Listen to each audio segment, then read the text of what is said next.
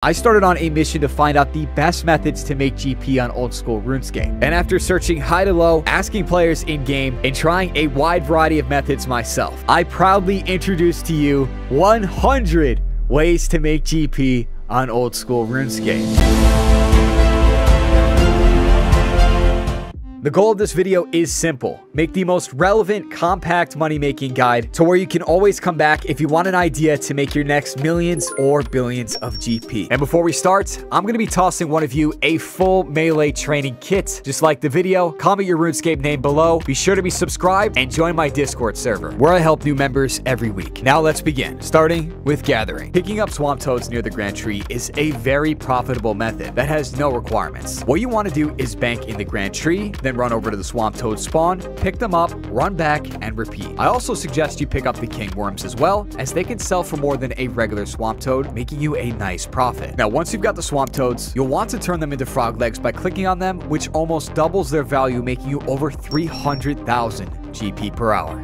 Buying from the general store. Go to the general store in Varrock and buy hammers, tinderboxes, and chisels. These items are bought for extremely cheap and can be sold sometimes for 100x what you paid. Once you buy out all the stock, hop to another world, buy out their stock, and continue that until you have to bank and repeat, making you 150 to 200k per hour. Buying pink skirts and aprons. Go to the clothing store in Varrock and buy pink skirts along with brown and white aprons. This method is very similar to the general store buying method, where you buy out the stock in each world and then hop. The profits per item is slightly better, making you sometimes up to over 100 GP per item, equating to around 150 to 200k per hour. Buying toy horses. Toy horses are obtainable in Draenor Village and offer huge profit margins per purchase. In this run, I spent 4.1k and made 7.2k total, equaling 3.1k profit per inventory. Just continue to buy out the stock in each world, bank, and repeat. With a lot of the time, the toy horse is selling in the GE for over their stated value, earning you over 300,000 GP per hour. Gathering snape grass on Waterbirth Island is another awesome no requirement method that can make you up to 400k per hour. Just use a house in World 330, teleport to Waterbirth Island, and start picking up snape grass. Keep hopping worlds once you clear a world out, fill your inventory, bank, and then repeat. You'll have to sometimes compete with bots, so keep that in mind when choosing this method. Gathering Mortmire fungus. Mortmire fungus is another great way to gather yourself some GP. The spot I use for overall collection speed is 3 logs slightly southeast of Fairy Ring BKR. Collecting Mortmire fungi is profitable as it is the secondary ingredient for making super energy potions. You use a silver sickle bee to cast bloom by the logs and the fungus will spawn. Each cast with the sickle will reduce your prayer points by 1 to 6, and you can bank at Castle Wars with a Ring of Dueling and restore prayer points at either your own player-owned house or in a house party world 330. I suggest if you have low prayer level, you should bring a prayer potion or 2, and this method will make you 500k GP per hour. Now, I feel like this wouldn't be a complete money-making guide if I didn't include a few alternative methods. One way players make a lot of GP without necessarily playing a game is by entering giveaways that usually occur on YouTube videos, streams, social media posts, or Discord servers. Here's an example of a giveaway-based Discord server that gives hundreds of millions of GP, if not billions of GP away weekly. Everything they do is completely free to enter, and they also track any Twitch streamers that have giveaway in their title and have a notifier for anyone who's interested in that type of content. I'll leave a link in the description for those of you guys who want to join and have a passive way to make some GP. Buying climbing boots. Obtaining climbing boots only requires completion of the Death Plateau quest. To start, teleport to Birth Rope with a games necklace and run north of the Warriors Guild south of Death Plateau to Tenzing. At maximum speed, one full run should take no more than 3 minutes. Once you make it to Tenzing's, press 1 and spacebar repeatedly until your inventory is filled with climbing boots. Then, use your games necklace once more to teleport to Barbarian Outpost, deposit your boots, and repeat, making you over 400k GP per hour.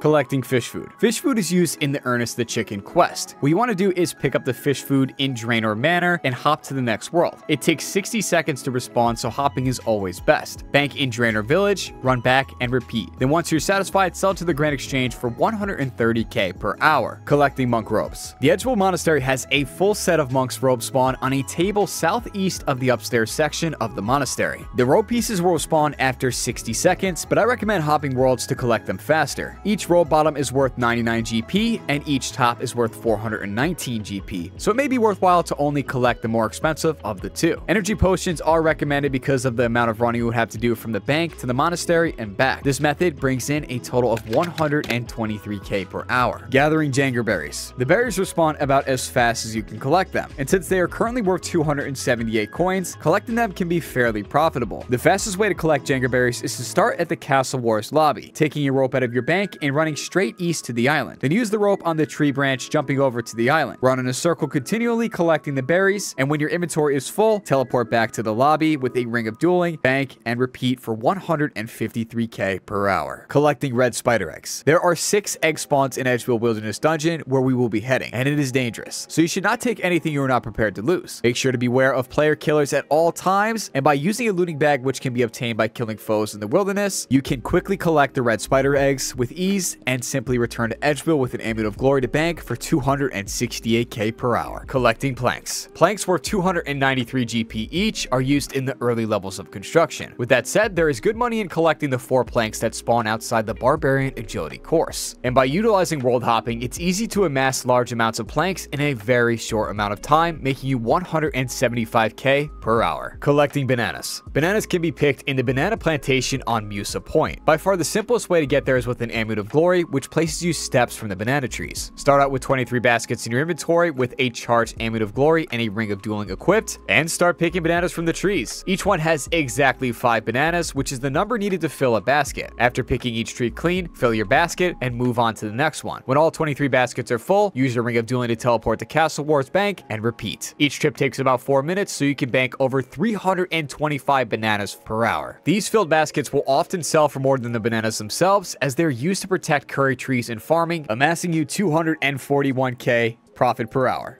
Buying monkey nuts. And yes, you heard that right. This method was super profitable. Salheeb's food store carries monkey nuts between 3 and 14 GP each. Located just west of a bank makes it very easy to buy out the 200 nuts in stock. For even higher profits, wear a full graceful outfit and take 1 dose of a stamina potion every 2 minutes. This keeps run energy available all the time, and once a stock is depleted, hop worlds and repeat. Salheeb will only trade you if you have Monkey Madness 2 completed or partial completion of Monkey Madness 1, to where you're able to equip a Monkey Grigri. The bank is only accessible once Monkey Madness 2 is completed, making you 925,000 GP per hour. Buying kegs of beer. Thora, the barkeep in the Relica Long Haul Bar, sells kegs of beer for 325 to 575 coins each. Kegs of beer boost your strength, but not enough to make them viable, so they're a novelty item to collect. This method purchases them from the shop and deposits them via Pier the Seer in the Relica Square. Approximately 100 inventories per hour are possible, making you 1.2 million GP an hour.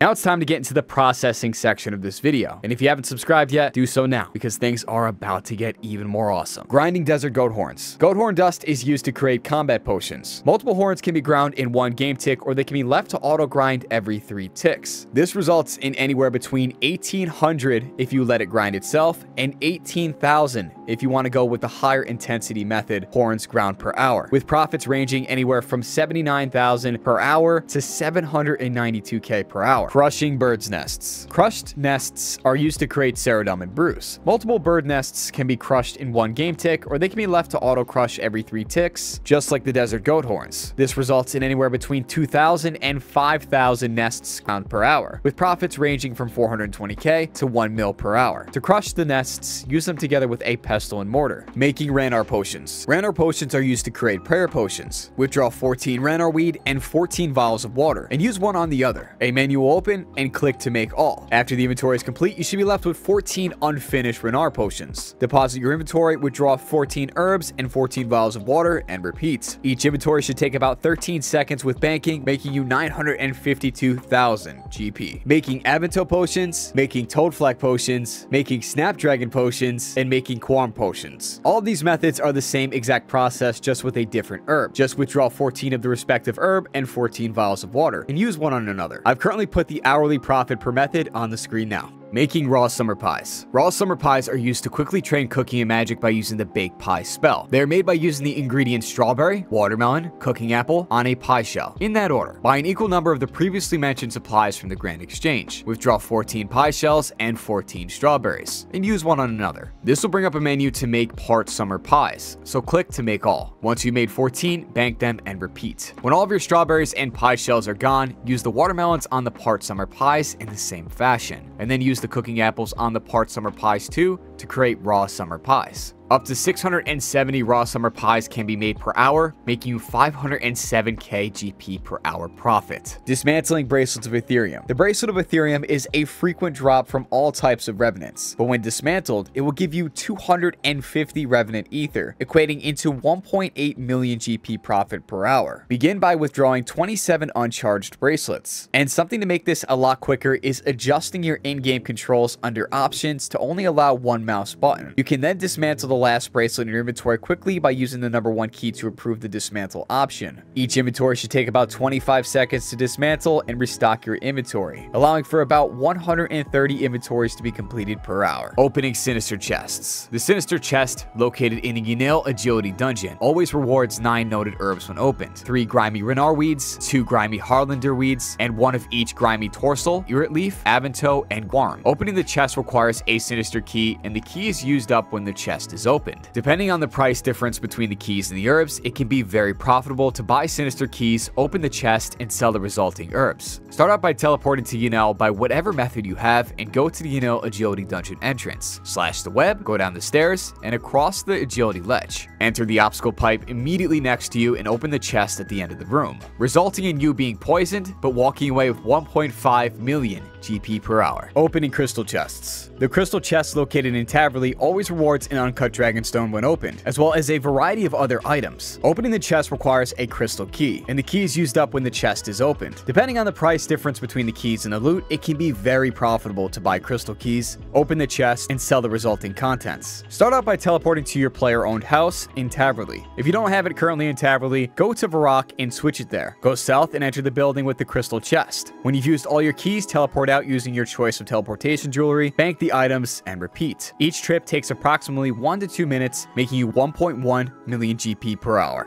Making magic pyre logs. A maximum of 2,700 magic pyre logs can be made per hour by combining 4 doses of sacred oil and magic logs. In order to do this, first withdraw 14 magic logs and 14 sacred oil, and arrange them into one column of magic logs on the left, then a column of sacred oil, a column of magic logs, and a final column of sacred oil on the right. Make a snake pattern by clicking on the top left magic log, then the neighboring sacred oil. Upon opening the bank interface, only deposit the magic pyre logs. Do not deposit the vials yet. Withdraw all magic logs, deposit the empty vials, then withdraw the sacred oil to keep your inventory the same for 200k per hour.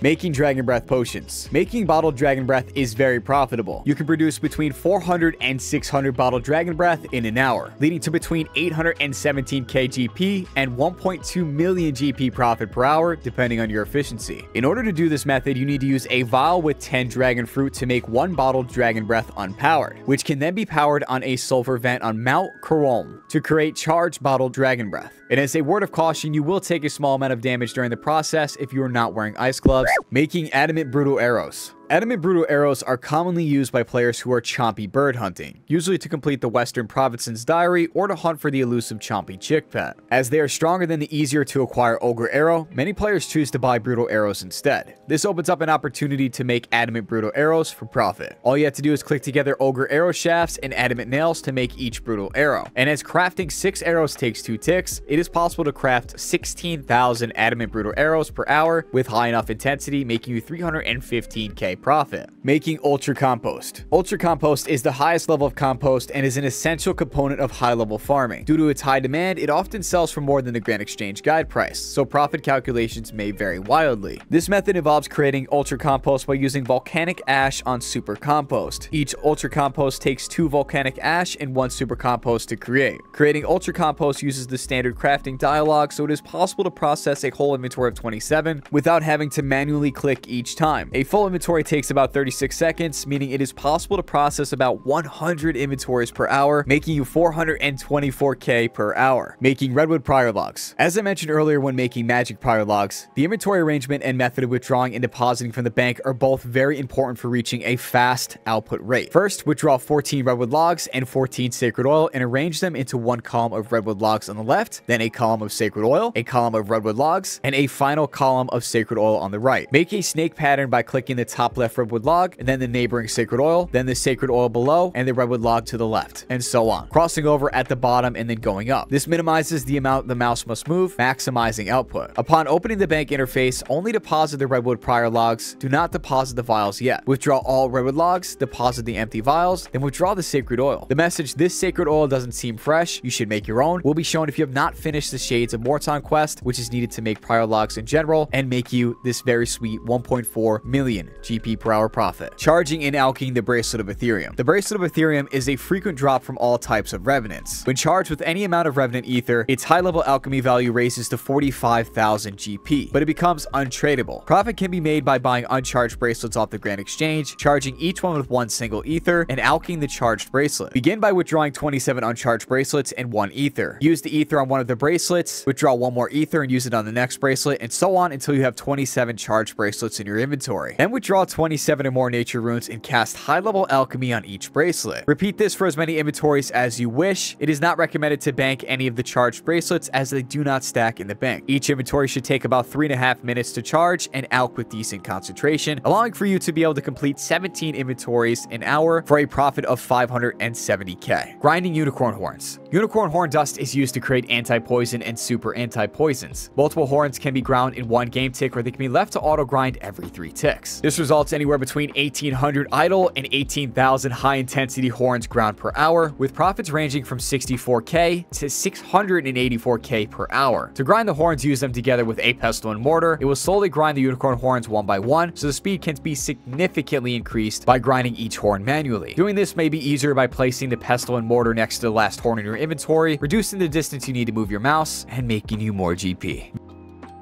Making pie shells. Processing pie shells can be a profitable free-to-play method of making money, but also a viable method to make some GP and members if you so choose. After buying a large quantity of pastry dough and pie dishes, the procedure is as followed. You want to withdraw 14 pastry dough and 14 pie dishes. Hold down your spacebar and then click the pastry dough and pie dish together. Release your spacebar once the shells start being made and wait until the inventory completes. Deposit your pies and repeat for 250k per hour. Filling bullseye lantern. Filling bullseye lantern empties with lamp oil is a simple process of putting swamp tar into a lamp oil still. The one we'll be using is located in the chemist's house in Remington. To do the method, swamp tar must be used on a lamp oil still, then a lantern on the lamp oil still each time to fill them. With a player-owned house in Remington, you can quickly get to the chemist's house after teleporting to a bank. Bullseye lanterns weigh a lot, so using a graceful outfit is good at maintaining run energy for 723k GP per hour. Crafting limestone bricks. At 12 crafting, you can craft limestone bricks by using a chisel on limestone. There is no make X menu, each is crafted one by one, but multiple can be crafted in a single tick, making you 445k per hour at a good speed. Cutting amethyst arrow tips. Amethyst arrow tips are attached to headless arrows to make amethyst arrows, which have +6 higher range strength bonus than rune arrows, making them a good alternative in PvP and PvM. It can be unbelievably profitable to cut amethysts into arrow tips, and to do so, with a chisel in the inventory, you can withdraw 27 amethysts at a time. Each amethyst becomes 15 arrow tips when chiseled, and it takes slightly over 30 seconds to cut an inventory of amethyst arrow tips. So the outcome will be upwards of 2,500 to 2,750 amethysts cut per hour for 434k profit. Moving us into the next section of this guide, the skilling section. This segment is all about making big GP and training your XP at the same time. You're going to really want to stay from now into the end of the video because I'm about to show some of the biggest, most profitable methods in all of RuneScape. Creating Gloves of Silence can make you 449k GP per hour. Just follow these steps. Equip the Ring of Dueling, drink 1 dose of Stamina Potion, teleport to Varrock, then run southeast, enter the gates, and then right-click Fur Clothing on Isoft. Right-click and select Buy 10 on the icon for Gloves of Silence underneath Dark Kebbit. Do the previous step again and again. Teleport to Castle Wars to deposit the gloves and withdraw more furs, and repeat. Fletching Headless Arrows. Headless arrows are made by using feathers on arrow shafts, and they are used in fletching to create arrows for quick experience gains. They also can make you 315k per hour. To create headless arrows, use the feathers on the arrow shafts. A menu will open up asking you how many you want to make. Click all, which will make 10 sets of 15 headless arrows. Each set of 150 takes about 12 seconds. So you can make more than 40,000 headless arrows per hour if you have enough materials. The coolest part about this method is not that you make money while scanning XP, but because making headless arrows does not require banking and only takes up 3 inventory spaces. It can be used in conjunction with many other money-making methods where there is a long wait between actions. Making raw admiral pies. This method will involve the assembly of raw admiral pies, valued by players training magic with the Bake Pies spell. Begin by depositing the materials into a separate bank tab, then withdrawing 14 pie shells and 14 cooked salmon. Combine them by using the pie shell on the salmon. Next, withdraw 14 cooked tuna and combine them with the partially made pies. Be careful not to accidentally eat the salmon or the tuna during the combining process. Lastly, withdraw 14 raw potatoes and add them to the pies. Bank the resulting pies and repeat. With enough concentration, it is possible to produce around 840 pies per hour, making you 404k GP profit. Planting mithril seeds. Did you ever think that you can make pretty decent GP while planting mithril seeds? Well, now you know you can, and here's how. The best place to plant mithril seeds is near a bank where the walls are 2 tiles from each other in east to west direction. This allows you to stay relatively near the bank, meaning faster banking and more profit per hour. A good example of this is the top floor of Lumbridge Castle. All that's needed to be done is clicking the seeds and pressing 1 for the fastest way to plant and pick up the flowers. Now, what makes this method very interesting is the black flowers and white flowers are very uncommon. If these do not drop, the average profit per seed planted is minus 190 GP. But on average, if you plant mithril seeds for over an hour, you'll make around 400,000 GP profit.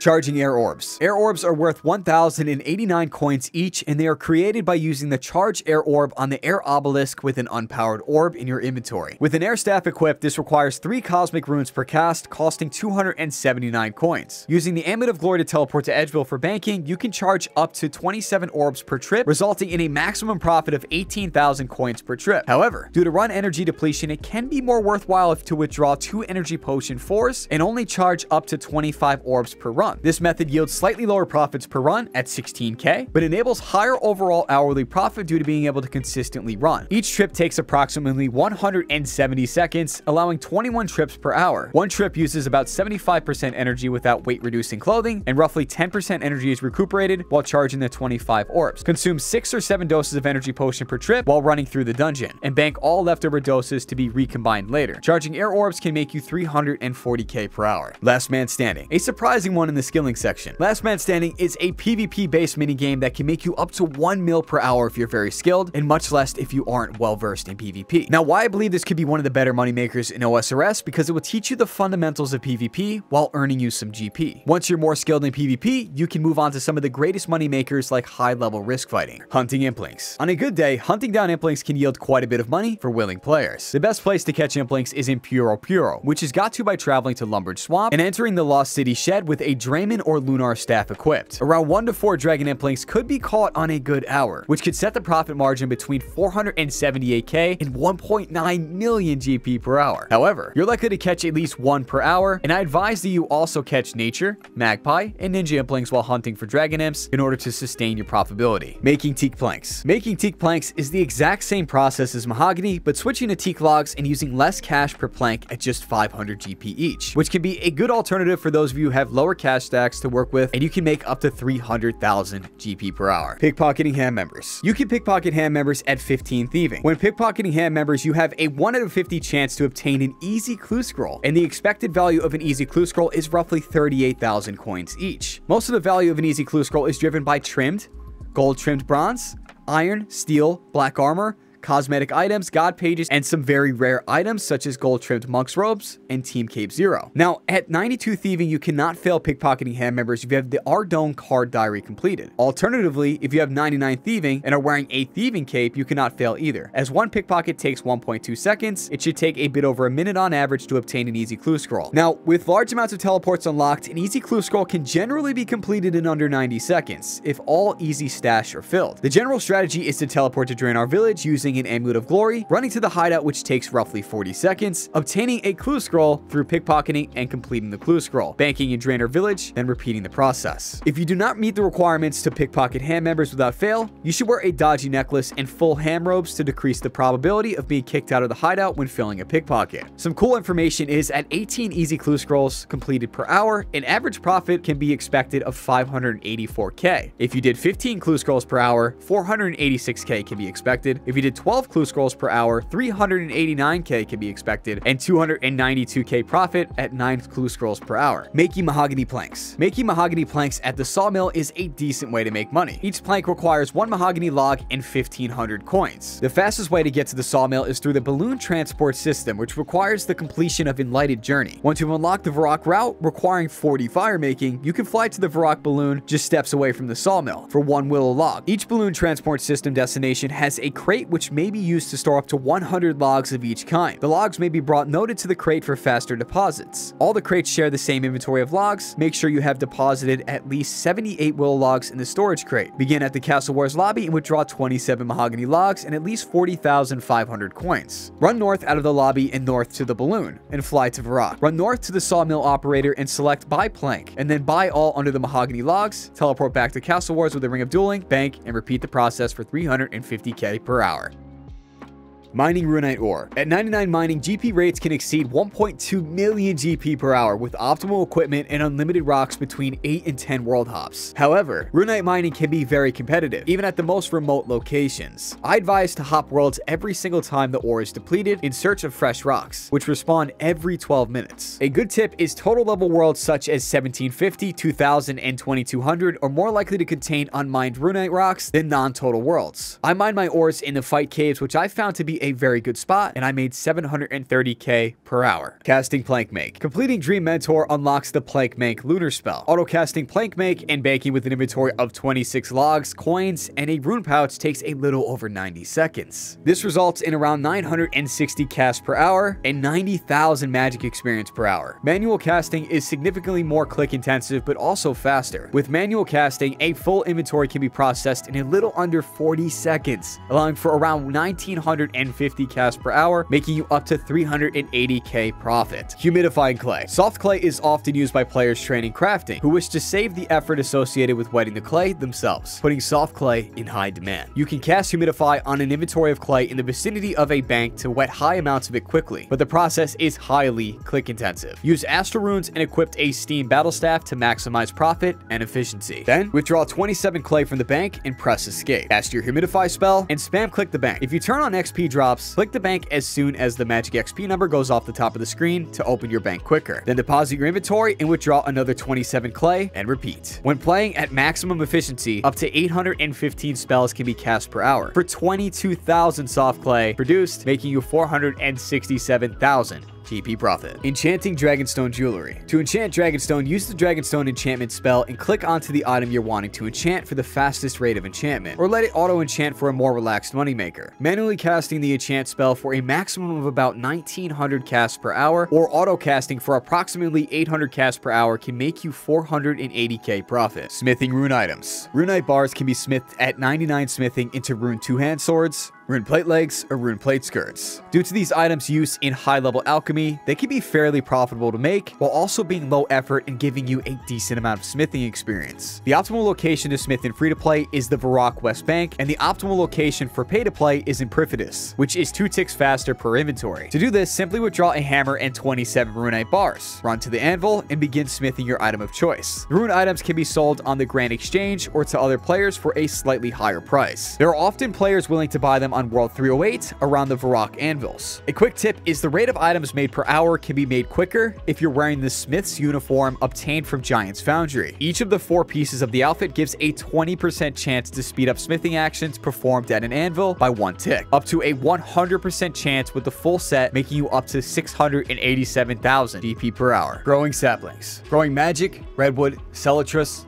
dragon fruit, yew, palm, and maple saplings are some of the easiest and best money makers in OSRS, and all that matters is your farming level. It's also helpful if you can cast humidity or not. To plant the seeds in the pots, use one of them on one another with a gardening trowel in your inventory. This produces a seedling. When all the plant pots are filled with seeds, cast humidify to water them. These watered seedlings will take approximately 5 minutes to turn into saplings, but this will happen even when banked. Repeating this process quickly will make around 1,700 saplings an hour. Saplings can also be watered with watering cans instead of the spell humidify. However, this makes the process far more click intensive and time consuming. Once you finish making the saplings, sell them on the Grand Exchange. Maximize your profit by buying one sapling instantly and selling all of yours for slightly less than that. On average, magic saplings will make you 2.5 million per hour, redwood 3 mil per hour, celatris 5.9 mil per hour, dragon fruit 4.9 mil per hour, yew 3.1 mil per hour, palm tree 2.7 mil per hour, and maple trees making you 1.9 million GP per hour. That's a lot of GP. Casting Superglass Make. The Superglass Make lunar spell can instantly turn an inventory full of sand and seaweed or giant seaweed into molten glass. On average, it will make 1.3 glass for every sand seaweed pair, or up to 1.6 glass per sand with giant seaweed. With intense focus, 600 casts per hour is achievable, with up to 1,000 being attainable at peak efficiency. This works out to around 78,000 to 110k crafting and 46,000 to 66,000 magic experience per hour. Withdraw 13 sand and 13 seaweed. Close the bank, activate the spell, and then bank using deposit all a few ticks before the end of the animation. You can open the bank one tick faster if you click the bank before the spell, but both clicks have to be done before the next game tick happens, making you 441k per hour. Hunting carnivorous chinchompas. Red chinchompas are widely used for quickly leveling up ranged, keeping their market value quite high and making it a very viable way to make money and train the hunter skill. A popular place to hunt them is south of the fairy ring, code AKS, by the southwestern corner of the map. Around 220 chinchompas can be caught per hour at low levels, but upwards of 340 catches can be made an hour at higher levels, making you up to 883k per hour.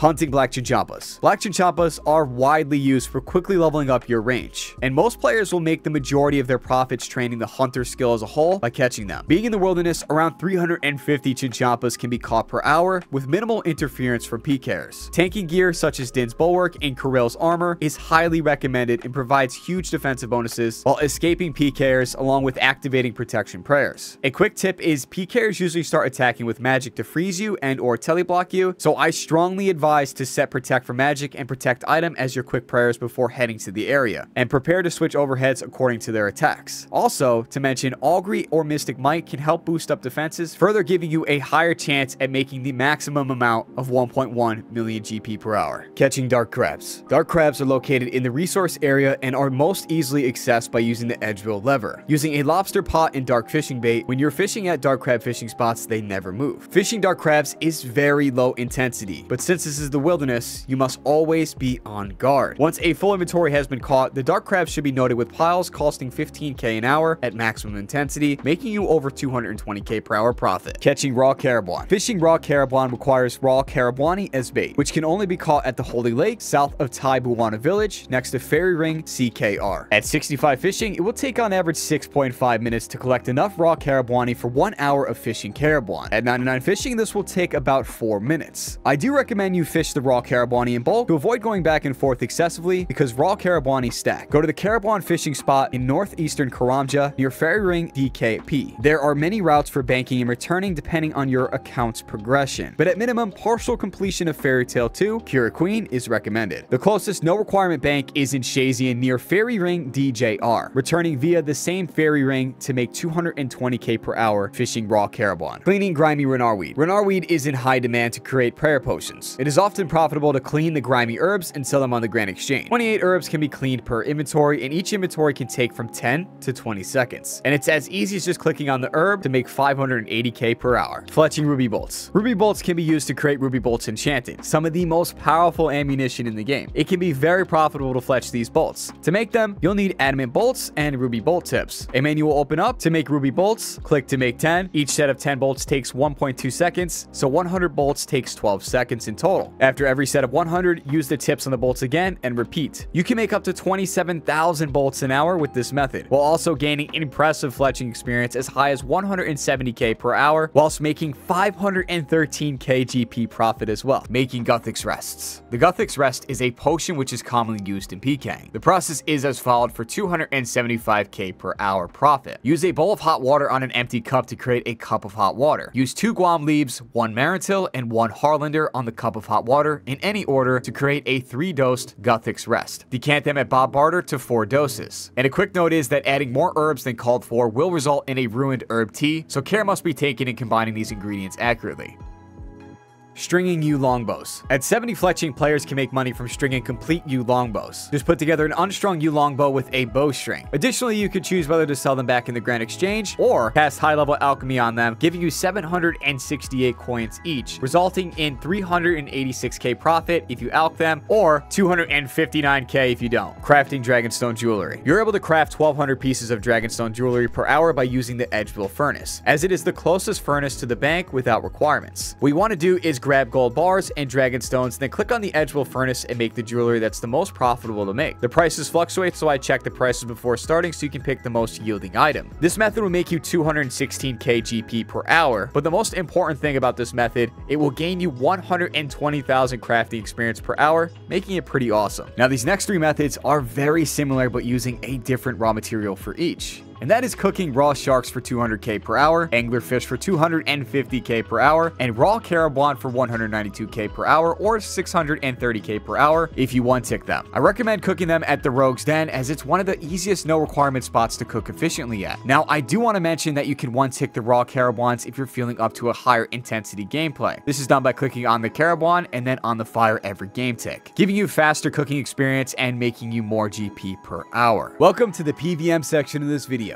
I'm going to reveal a massive amount of ways you can make GP while PVMing in-game. And as a little congratulations and secret gift for making it this far in the video, I'm going to toss one of you guys an Armadale chest plate to help your PVM journey get started. Just comment, full video challenge completed. Hope you guys have been enjoying this far, and let's get into it. Defeating Revenants with a magic shortbow. This method is geared towards a budget range setup, seeking to minimize risk through the use of a magic shortbow, while only bringing in the Amulet of Avarice as the item kept on death through the use of Protect item. The amulet grants a 20% boost to accuracy and damage when attacking Revenants, allows loot to be dropped in noted form, and keeps the player skulled in order to increase the likelihood of a unique weapon drop. Revenant orcs offer a good balance between the value of their drop table and ease of killing, although the corresponding area of the Revenant caves can be fairly busy depending on the time of day. While the expected profits of this method are based on Revenant orcs, it is also possible to switch to Hellhounds or other monsters within the Rev caves. Although this activity can be one of the most lucrative sources of income for all players who survive being intercepted and interrupted by player killers, it is more beneficial for higher level players. Having all protection prayers available at 43 prayer and accessing the level 89 shortcut increase the chances of survival. Since PKers usually start attacking with magic, it is strongly advised to set protect for magic and protect item as quick prayers before heading into the caves, and switch overheads according to their attacks. Also, Augury or Mystic Might could help boost up defenses further. With that said, it is not recommended to exhaust all prayer points. Reserving some prayer and a few extra doses of Blighted Super Restore could save you from being smited, and make sure you make your average hourly rate of 2.3 million GP per hour. Defeating Revenants with a crossbow while skulled. This is an option for all of you who are more experienced in PvP and are confident that you will not use your +1. It's also advised to wait to do this until you're able to confidently escape PKers most of the time, which is done by freezing them and logging out, making yourself a crisp 3 million GP per hour. Defeating Rune Dragons. The average Rune Dragon kill, including its unique drops, is worth 38k. Without the unique drops, the average kill is worth 35k. Rune Dragons yield an hourly profit of 1.4 million GP on average. At lower levels and equipment, you might get 33 to 38 kills per hour, while at maximum efficiency, it is possible to obtain 55 to 60 kills per hour. The most common strategy used at Rune Dragons is to pay little to moderate attention using melee, 90 plus combat stats, praying piety and protect for magic, and wearing Justice Shear armor, Dragonfire shield, and Dragon Hunter lance for an average of 45 kills an hour. Rune Dragons have multiple attacks similarly to Mithril and Adamant Dragons. Along with standard Dragonfire attacks, they have a standard melee, ranged, and magic magic attack, as well as 2 special attacks. The first special attack is 2 small electric bolts, which are launched around your position and homes in on you. This deals 4 to 7 damage per tick for a few seconds. If you're wearing insulated boots, this damage is reduced to 1 to 2 per tick. The second special attack is a ranged attack that hits through protect from missiles. It uses the life leech effect from enchanted onyx bolts, where the dragon will heal itself for 100% of the damage dealt to you. Even the standard attacks are dangerous, consistently hitting in the 20s and 30s. This makes dying a real possibility if not paying enough attention, so you can either heal up or teleport out. Ultimately, when killing rune dragons using protect from magic, wearing insulated boots, and consuming/equipping things that protect you from dragon fire are essential to killing rune dragons effectively. Now, using defenders increases GP per hour, even with the cost of extended super anti-fires, but most use a dragon fire shield and extended anti-fires because of the higher defensive bonuses and increased block chance. Using Bando's armor and Helm of Neznot or Neznot face guard is also higher GP per hour, but most use just as sheer armor because of its set effect and higher defensive bonuses. Using Anglerfish is an uncommon strategy. Anglerfish allow you to heal above your max HP, allowing you to look away from your screen for longer periods of time without worrying about dying. Anglerfish require less attention but are more expensive, while cooked Carabon are cheaper but need to be eaten more often. Over time, using Anglerfish can cost millions more GP than just using cooked Carabon.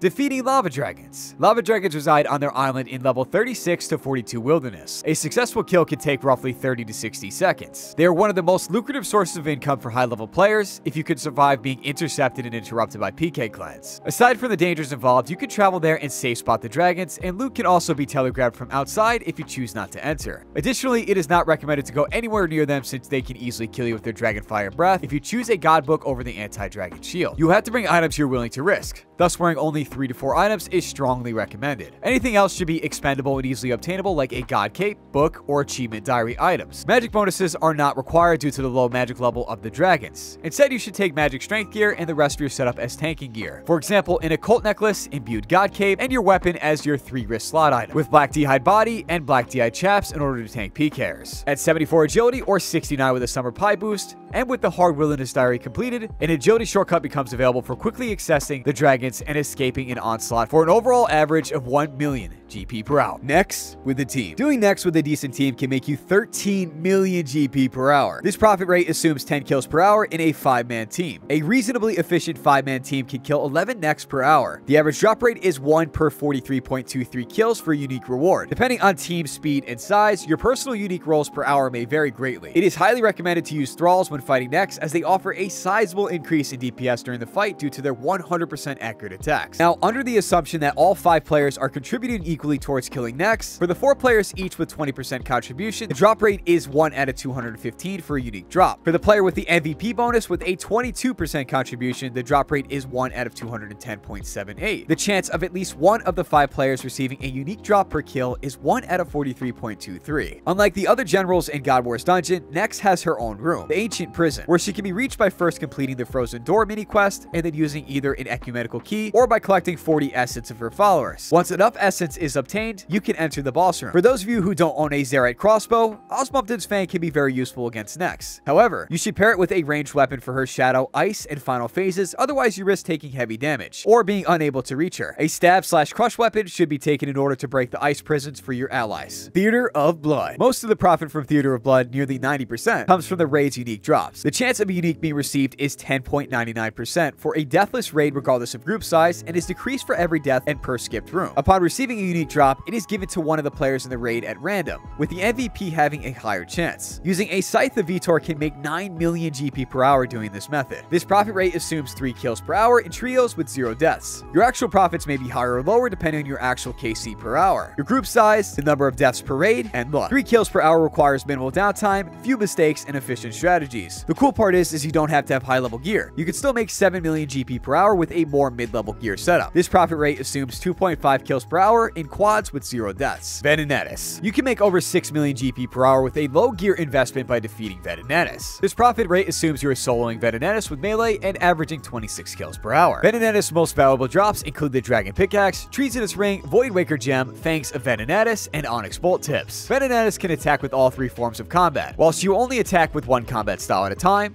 If you're in melee distance, you will instead only be attacked by melee. Like Vedion, she is weakest to crush. She will begin the fight by using 8 range attacks, followed by 8 magic attacks, all while moving position every 4 attacks. She will spawn spiderlings on the first range attack in cycle, and deploy her web attack on the 3rd mage attack in the cycle. This pattern will repeat until Vedenanis is defeated. All players who enter the arena will appear to the north, so it is recommended to hang south as much as possible to escape player killers. You should avoid the webs at all costs, as their ability to drain run energy will prevent you from escaping from PKers. The web can be positioned safely by standing on the outskirt of the arena on the 3rd attack to help prevent accidentally walking into the web. Spiderlings should be killed as soon as they spawn to prevent them from empowering her too much. Fortunately, they only have 5 health and can be killed in 1 hit by any combat style. With 94 plus magic, you can use Blighted Ice Stacks to 1-hit the spiderlings.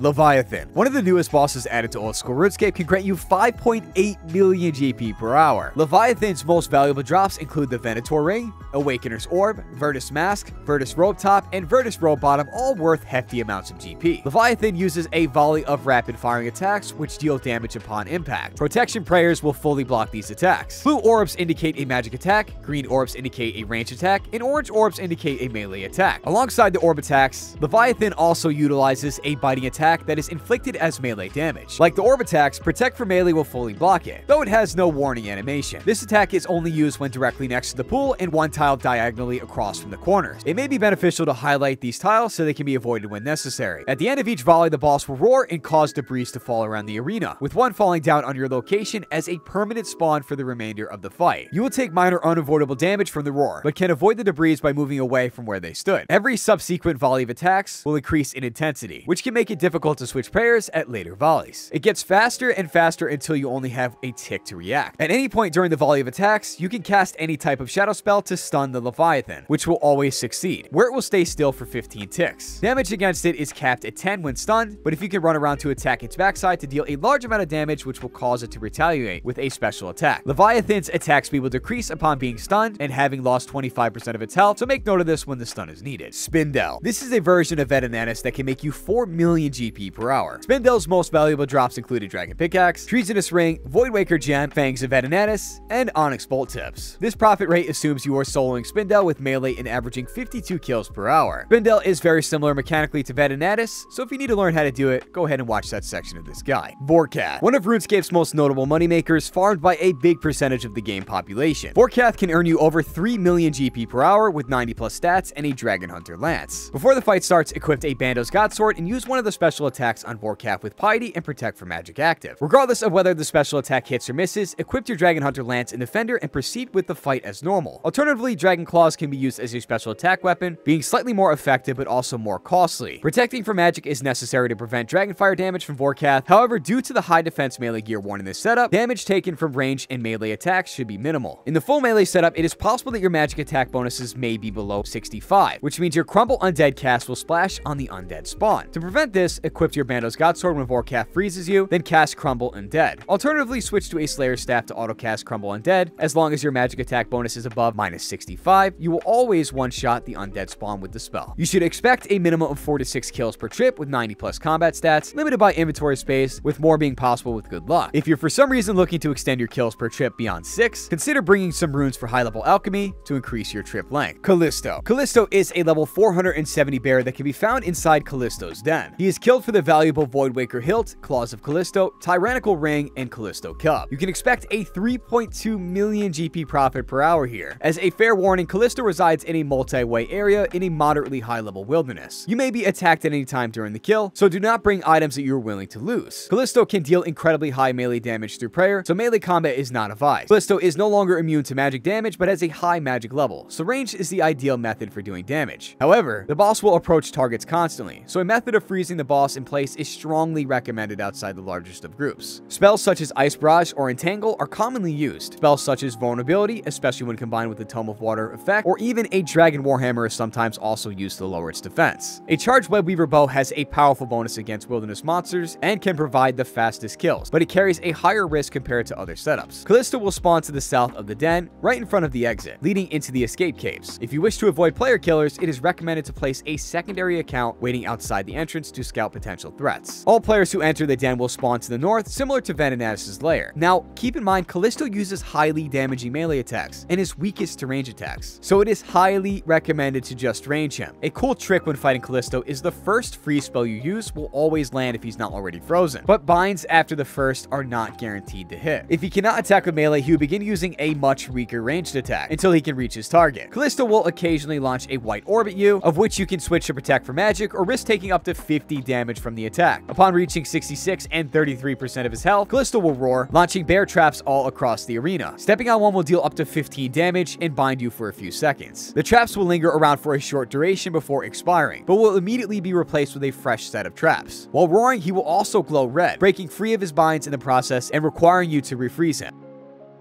Arsho. Arsho is another version of Callisto and is very similar mechanically. Arsho can make you 2.7 million GP per hour, but is also in the wilderness, so beware. Zulrah. Talking about one of the longest viable moneymakers in RuneScape history. Zulrah is a boss that is endlessly farmed and can make you 1.5 million GP per hour casually defeating it, or up to 2.7 mil an hour with max gear and effort. When Zulrah is green, it attacks with range and spreads toxic fumes over the area. It spawns snakelings who appear in the arena via white orbs. They have 1 hit point but can deal heavy and accurate damage. Pray protect for missiles. When Zulrah is turquoise, it attacks with magic in range, spreads toxic fumes, and spawns snakelings. Pray protect for magic. When Zulrah is crimson, it attacks your recent spot. If you're caught by the melee attack, you will also be stunned. Prayer is not required when Zulrah is in the crimson form. Towards the end of each attack pattern, Zulrah alternates between magic and ranged attacks known as the Jad phase. This phase appears identical to the green phase. Alternate between protect for magic overhead and protect for missile overhead prayers. Vedion. Like all wilderness bosses, you may be attacked at any time during the fight, and death is all but guaranteed in any deep wilderness multi-combat area. Do not bring any items that you are not willing to lose, although grinding Vedion will make you 3.2 million GP per hour. Now, as a quick note, whenever gearing, check your items kept on death and enable wilderness beyond level 20 to make sure important items will not be lost. Vedion has the highest defensive capabilities of the 3 bosses in the wild. However, his negative crust defense of -10 makes him fairly easy to hit. All of Vedion's attacks are AoE, meaning that if you avoid them, you can essentially take no damage from his attacks. Vedion will yell quotes whenever he attacks as a fairly easy and simple way to dodge the attack. The shield bash is the only major concern due to its larger AoE, but is still otherwise easy to dodge since it is only used in melee distance. When Vedion reaches 50% of his health, he will summon skeletal hellhounds to assist him in battle. The hellhounds will channel immunity to Vedion until they are killed. While they deal powerful melee hits, they are not durable, with both the normal and greater versions only having 30 health. In the event you are targeted by player killers and are leaving via the escape caves, the fastest exit to level 30 wilderness for a teleport is the southern exit from the caves. However, the northeastern exit is much safer, as teams may wait at the southern entrance to attack players. The northeastern exit is also near a single-way combat zone to lessen the threat. Calvarion. Being another version of Vedion, the mechanics are super similar. With the average Calvarion kill being worth 60k GP, you can make a whopping 2.3 million GP profit per hour farming this boss. Demonic Gorillas. Demonic Gorillas drop Zenyte shards required to create powerful Zenyte jewelry. Zenyte shards are the large majority of profit for Demonic Gorillas. With the shards dropping at a rate of 1 out of 300, Demonic Gorillas are an inconsistent moneymaker. Despite the shards being valued at 9.8 million GP each, the average Demonic Gorilla kill is worth 51k. While the average profit per hour may be high, actual profit per hour depends greatly on whether Zenyte shards are received. If you do not receive a shard, the average kill is worth only 18k coins, and the baseline profit is much lower at 839k per hour. These rates assume you're using decent gear and have higher end stats. However, it is possible to achieve 60 plus kills per hour when on a Slayer task with sufficient arc light charges. The average hourly profit equals out to 2.7 million GP per hour. To defeat a Demonic Gorilla, you must count your damage output, switch to the correct protection prayer after receiving 3 missed hits, avoid the Demonic Gorilla's special boulder attack, and switch between melee and ranged gear, all while watching for the Demonic Gorilla's own change in protection prayers, and accounting for the Gorilla's current attack style. I only recommend doing this method if you're going to be there for the long haul.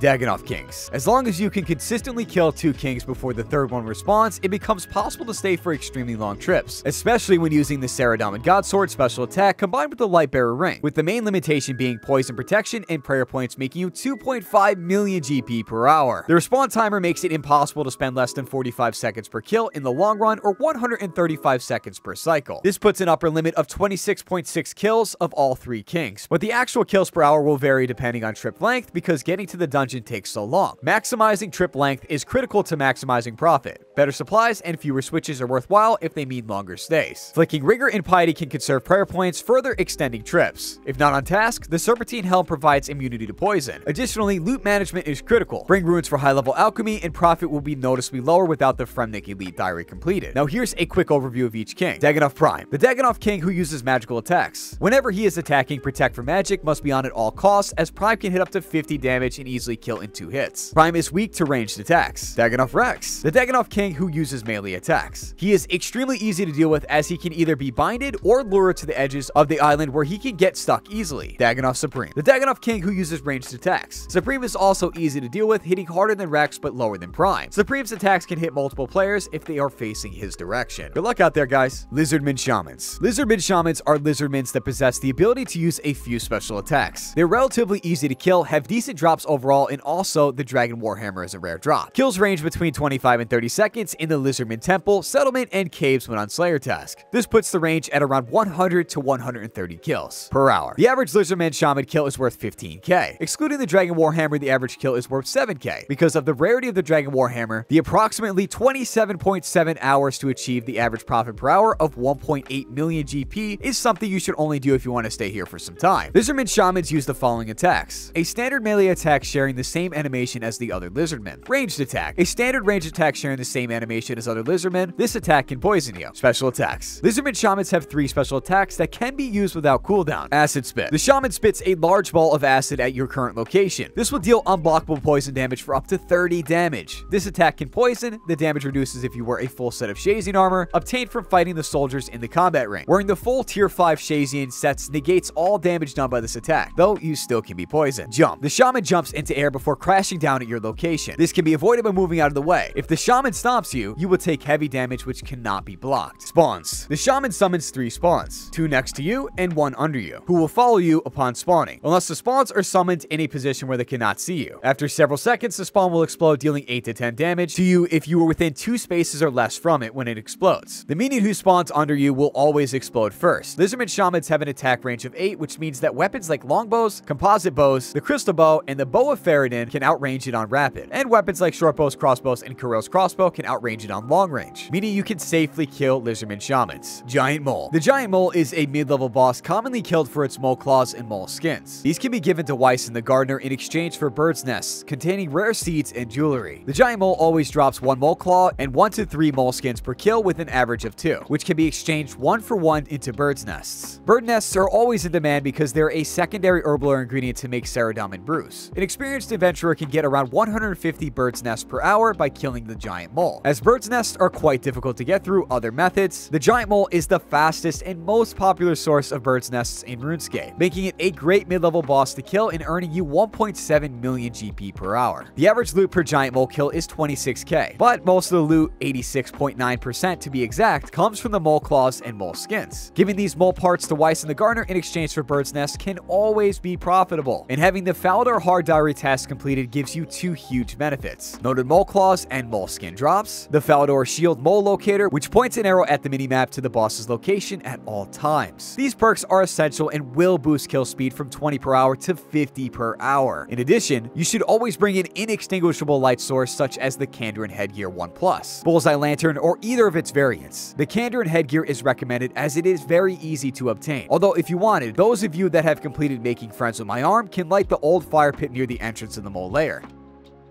Brutal Black Dragons. Brutal Black Dragons are found in the Catacombs of Corinth. The average value of 1 kill is 25k coins, and the average hourly profit is 1.1 million GP. It is recommended to bring 1 to 2 prayer potions depending on your prayer level, a divine ranging potion, and an extended anti-fire. Protect from Magic should always be activated, or death is certain due to their extremely powerful magic attacks as well as Dragonfire. Together, Protect from Magic and an anti-fire nullify all damage from distance, but you need to make sure that both are on simultaneously. Melee damage is still highly damaging, so you should be careful of picking up loot when next to an attacking dragon. You should always restore your prayer and health at your player-owned house or at Ferox Enclave and teleport back using a Xerix Talisman. Restoring at Ferox using a Ring of Dueling is a good option for those of you who do not have an ornate rejuvenation pool. It also can be faster than restoring at a player-owned house since a bank box is right next to the Ferox pool of refreshment, eliminating the need to teleport a second time to bank loot from kills. The pool of refreshment will remove any stat bonuses as from divine ranging potions, so just be aware. Volcano. Zelcano is a skilling boss located in Prifidus that can make you 1.5 million GP per hour. Zelcano can be killed consistently in 3 stages while also dispersing the kill contribution, and therefore monetary gain evenly, when killed in a 4-player group. Expect to see a slight increase in profits if you are consistently getting MVP in your group, which will make you a little bit more money. Killing Commander Ziliana. Commander Ziliana is a high-level boss that requires relatively high combat stats and equipment to kill, but gives a steady 4.5 million GP profit. Ziliana is commonly killed for her Armadillo crossbow and Saradomin hilt drops. At higher levels, it is possible to maintain 25 to 28 kills per hour with high concentration or using a twisted bow or Tummykin Shadow as the primary weapon. Typical gear includes the Missouri equipment with twisted bow or Tummykin Shadow with Ancestral against Ziliana. A blowpipe switch is then used for the minions. A basic solo strategy is attack Ziliana with your Tummykin Shadow, Armadillo crossbow, twisted bow, and run around the room. Hug the wall at all times to keep Ziliana following you. Utilize your stamina potions to keep your run energy up. Pray protect from magic when killing Ziliana if using ranged, or protect from range if using mage. If done correctly, the only damage you should take is from the range or mage minion respectively. After Ziliana is dead, kill the melee minion first, then range, then magic.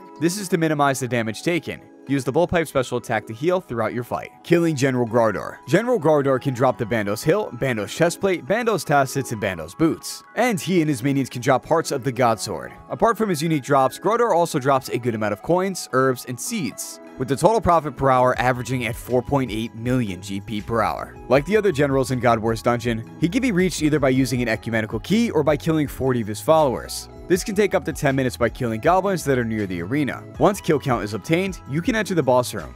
After slaying Grodar, go after his bodyguards. A solo trip can last multiple kills per trip, and it takes around 3 minutes per kill, including respawn time. Killing Kriara. Kriara can drop the Armadillo hilt, Armadillo helmet, Armadillo chestplate, and Armadillo chainskirt. He can also drop parts of the God Sword. Apart from his unique drops, Kriara also drops ammunition, potions, and ranging equipment. Most of the profit from killing this boss is in his rare drops, but he is the most profitable of all the 3 God Wars dungeon bosses besides Nex, coming in at 6.4 million GP per hour. Now, after slaying Kriara, you can blood barrage his bodyguards to get health back. You can also replace your Dragon, Armadillo, or Zerite crossbow with a Bow of Ferrodin to avoid spending money on Diamond Dragon Bolts E and increase your overall profit. This is a very great boss to kill, and I wish you the best of luck there.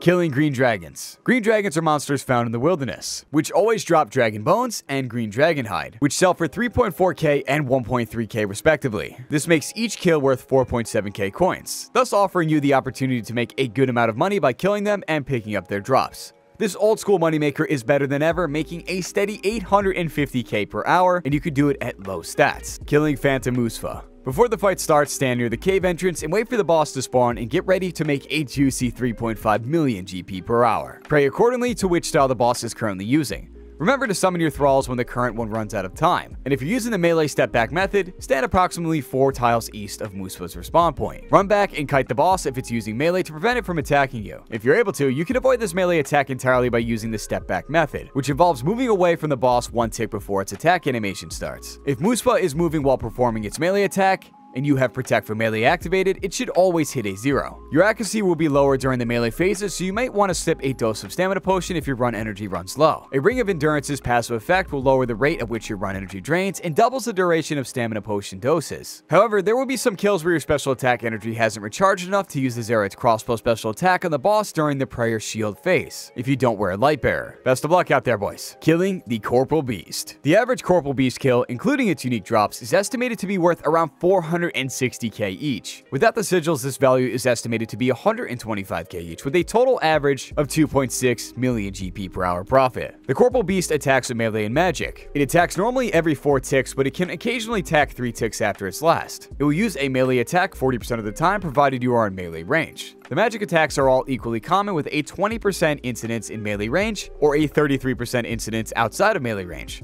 Protect from Melee will block all damage from the melee attack, and Protect from Magic will block 1/3 of the damage from the magic attacks. Despite this, it is recommended to always use Protect from Magic due to the magic attack's higher damage, accuracy, and frequency. And if you happen to pull an Elysian Spirit Shield here at Corporal Beast, you are walking away with some juicy Profit. Killing Ents. At a high woodcutting level, you make more coins an hour at Ents, not including the bird's nest that they also drop, than actually chopping you trees at Sears Village. You can reach the Ents by teleporting to Corporal Beast's lair via a games necklace and exiting the cave. From here, you can either safe spot the Ents using the trees and rocks just north of the lair, or the west side of the Chaos Temple for 540k per hour profit. Phosani's Nightmare. Phosani is a great boss to learn and can grant you a steady 3.5 million GP per hour profit. This boss drops a load of high tier items like Inquisitor and all the nightmare orbs like the Harmonized Orb worth over 400 million GP. The chance of receiving a unique item per kill is 1 out of 167. The armor, mace, and staff drop has a 1 out of 200 chance to roll, and the orb drop table has a 1 out of 1000 chance to roll. You should pre-pot with anglerfish and a sip of stamina potion before running over to Phosani's Nightmare from the bank. You should also be familiar with the mechanics from the regular encounter, since all of them will be used on every phase. With sufficient experience, little to no damage should be taken in the encounter, with any taken being restored by your Amulet of Blood Fury. The Toxic Blowpipe is crucial for taking down 3 and 4 Sleepwalker spawns.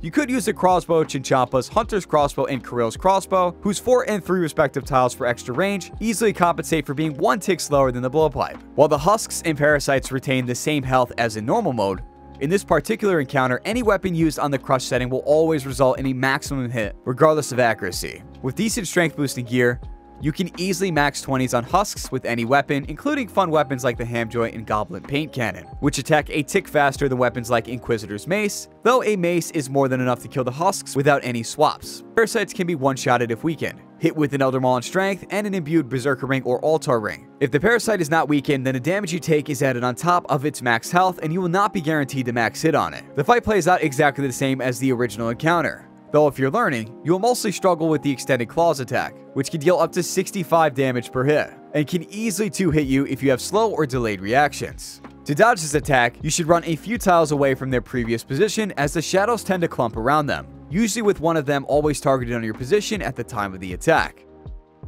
Killing Skeletal Wyverns. Skeletal Wyverns are Slayer monsters with a high combat level. They require high level gear in 72 Slayer. They are commonly killed for their profitability due to valuable drops, such as 35 magic logs, 10 noted battle staves, and 10 noted adamant bars, in addition to a chance at dragon armor pieces and the elusive draconic visage. The average skeletal wyvern kill, including its unique drops, is worth 18.4k. Without any unique drops, the average kill is worth 17.4k. Melee is the most effective combat style to use against them. I do recommend you have 80 plus attack, strength, and defense before attempting to farm these guys, and if you use melee, you will be exposed to all attacks including an icy breath attack which can freeze. Now, bringing barrows, bandos, or obsidian armor and an abyssal whip is good enough to kill skeletal wyverns as they are equally weak against slashing and crushing attacks, despite being skeletal. But if you want, you can also safe spot them with range, for a very steady moneymaker. Killing blue dragons. Blue dragons always drop dragon bones and blue dragon hide, which sell for 3.4k and 1.6k respectively.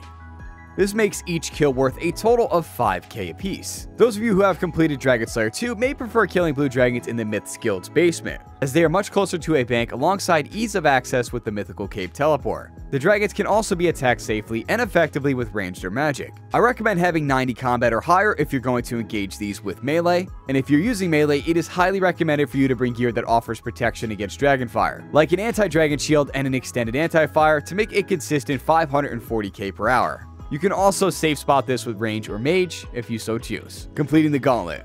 The Gauntlet is a solo minigame in Perfidious, in which you are given a limited amount of time to explore a randomly generated dungeon layout. Gather various resources and supplies by killing and defeating crystalline monsters, all in preparation to defeat the crystalline Hunlif, which is based upon a deadly wolf-like predator from the elven homeworld of Taradad. You cannot bring items within the Gauntlet. A chest can be found by the entrance to temporarily store your items before you enter, which are returned once you leave the Gauntlet. In addition, it is classified as a dangerous minigame.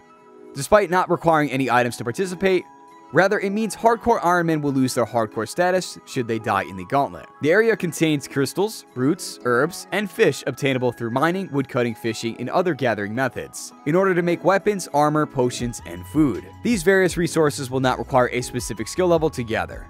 The dungeon will also contain various crystalline monsters such as bats, unicorns, and dark beasts, which can be killed for further supplies. Higher level monsters will offer better drops at the cost of taking more time to defeat. Now, completion of the Gauntlet will reward you with various loot, including crystal armor seeds for crystal armor, the enhanced crystal weapon seed, and crystal shards to charge the previous items. Failing to finish either by death or leaving early will give a small token reward based on how well you performed, but won't grant you any chance of unique items. The average gauntlet completion is worth 241,000 coins. Now, while the average profit per hour may be high at 1.7 million GP, the actual profit per hour depends greatly on whether crystal seeds are received. If you do not receive a seed, an enhanced armor or weapon, the average kill is worth only 72k, thus making the profit only 506k coins per hour if you go on a large dry streak. The Corrupted Gauntlet. The Corrupted Gauntlet is similar to the normal Gauntlet, just harder and more profit per hour at a huge 4.8 million GP per hour steadily. Barrows. The GP per hour here at Barrows depends on how many chests you can get. One chest is worth around 91k with Mortania Hard Diary complete.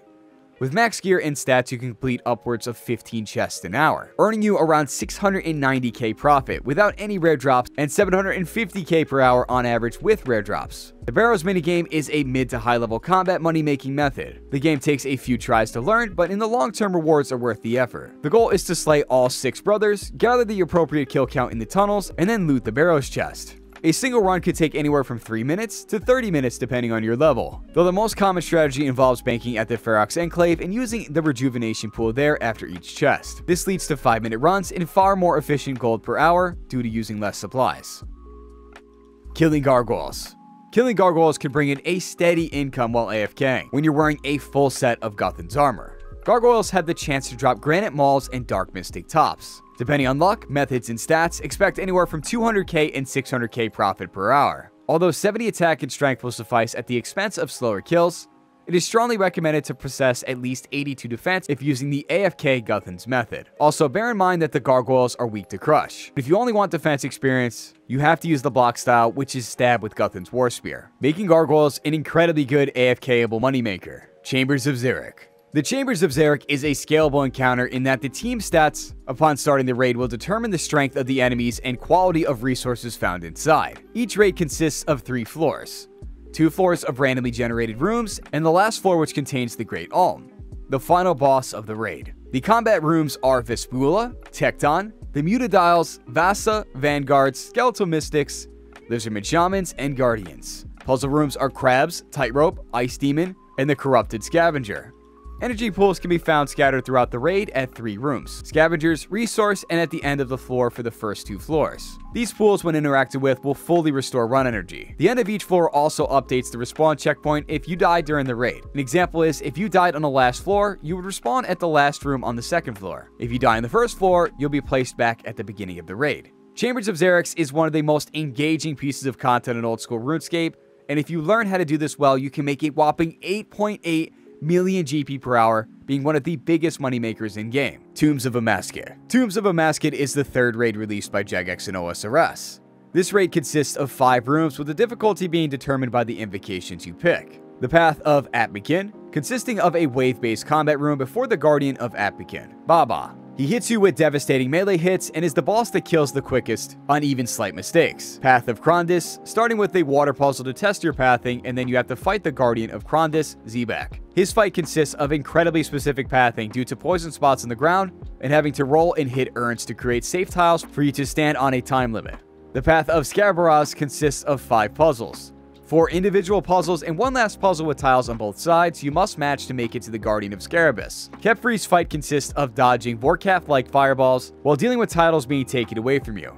Many different types of minions and stopping Kafaris, healing before it becomes too tanky. The last path, Path of Het. Path of Het requires you to do a puzzle with light and mirrors to bounce from one statue to another, with randomly placed walls creating a different layout each run. This path leads to the Guardian of Het, Akka. Akka's main mechanics are to use his protection prayers, requiring you to use his style he wants you to. His shadows must be hit every 20% health you take, forcing you to a corner of the room and acting as a DPS check until he is at the next 20% mark. He can use a memory special and use an orb special to create an orb over every tile you walk on. Outside of solo encounters, he can also detonate, causing damage to players standing in the same row or column as you, in a plus sign shape. The last boss is the Wardens, the Guardians of the Tombs. They have 3 phases. Phase 1, which deals unavoidable damage, and should be finished quickly. Phase 2, with many special attacks requiring good movement. and decent melee gear to hit on the core when it's down. After the core is down, it goes to phase 3, where they summon 2 bosses from the rooms you've previously defeated, and make your pathing to not take damage and tile specific. Possibly an incredibly hard raid or an incredibly easy raid, it all depends on your invocations. TOA comes in at the second best moneymaker in the entire game, with the highest level experts making 17 million GP per hour profit. This is something every RuneScape player should learn. Vardovis. Vardovis uses a standard melee attack. Protect for melee will reduce roughly 75% of the damage, while he will heal for 50% of the damage dealt from his auto attacks. Alongside this, he also has several special attacks that are more often used simultaneously as the fight progresses. In addition, Vardovis' strength and defense levels scale linearly with his remaining hit points. As his health falls, his defense level will lower, making him easier to hit, but his strength level will increase, thus increasing his max hit. Vardovis uses the following special attacks at random. As the fight progresses, he will begin to use multiple simultaneously. Swinging axes. The Strangler's tendrils will swing 1 or 2 axes within the area. Getting hit with this attack will deal up to 17 damage, or up to 35 if you're not praying against it correctly. And additionally incurs a bleeding effect over the course of 14 ticks, which deals 15 plus damage. Darting spikes. Vardovis will dart around you, causing cracks in the ground which will release tendrils after a few seconds, dealing up to 25 damage and healing him for half the damage dealt. Head gaze. Once below 80% health, the Strangler's tendrils will begin to use Vardovis' head to launch a single green projectile. While this attack deals no damage, getting hit by it unprotected will disable your protection prayers for 3 ticks, as well as drain 10 prayer points. Strangle. Once below 80% health, Vardovis will begin using his attack in which he strikes his arm into the ground and entangle you in tendrils. Several spores will appear at the center of the game screen, and you must destroy them all within 5 seconds, otherwise the tendrils will tighten and deal high damage. Vardovis is an insanely good moneymaker,